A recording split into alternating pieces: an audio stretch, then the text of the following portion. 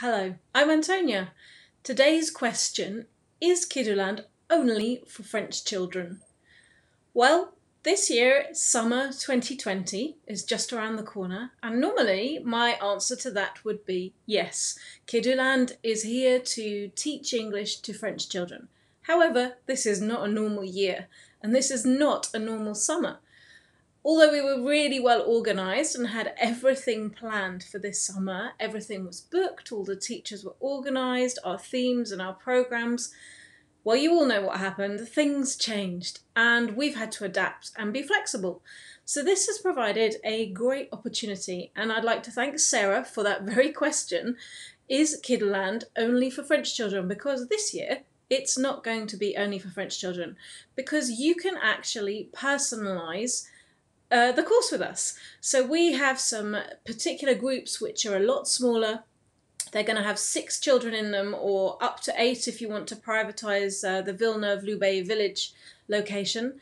And you can basically tell us exactly what it is you want, as long as you book soon, because we are starting to catch up with our planning now.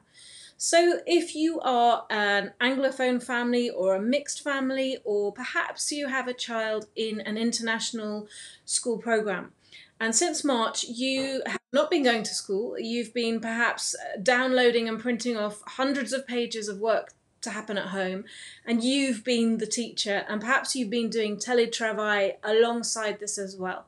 Maybe you feel that your child hasn't progressed as much as you would have hoped in a normal year.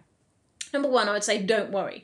I know that your children have been learning tons and tons of things and really enjoying that quality time with you at home.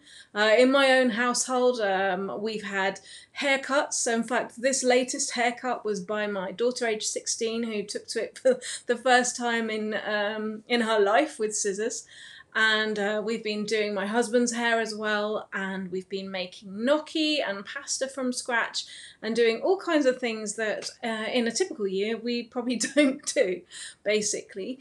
But now's the time. The doors are getting back open to everything again, and if you're anything like me, you're starting to go, ooh, okay, maybe we need to catch a few things up.